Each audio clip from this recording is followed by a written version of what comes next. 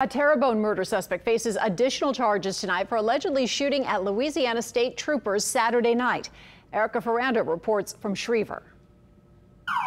What I hear is he's in good spirits. A Louisiana State trooper is alive and only facing minor injuries after a bullet grazed his head. He's doing good. In fact, not long after he arrived at the hospital, he was actually discharged that very night. Trooper Ross Brennan says 38-year-old Patrick Waddle fired his gun at 5 troopers who were searching for him after he allegedly shot into his neighbor's home on Bull Run Road just after 8 Saturday night. They saw a vehicle that matched the description that the sheriff's office gave out.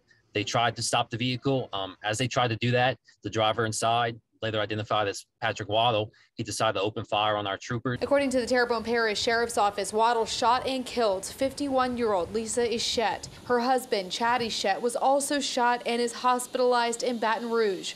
We spoke with a niece who told us Chad has been in and out of surgery but is expected to survive. Because of his recovery process, they have not yet been able to inform him of his wife's death. Very scary. Waddle surrendered to police early Sunday morning and was booked on 1 count of first-degree murder and 1 count of attempted first-degree murder. Now he also faces an additional 5 counts of attempted first-degree murder of a police officer. There was 6 gunshots back to back, and my door was open, so I was very scared. This neighbor, who asked us not to be identified, heard the shots and witnessed the night-long manhunt from her window. I've seen 30 to 40 police speeding, going through the woods. A motive isn't being released, but police and family confirm the Eschetes and Waddle have a history. According to a 2009 article by Homa Today, the victim's 19-year-old son died when he stepped out of a moving truck.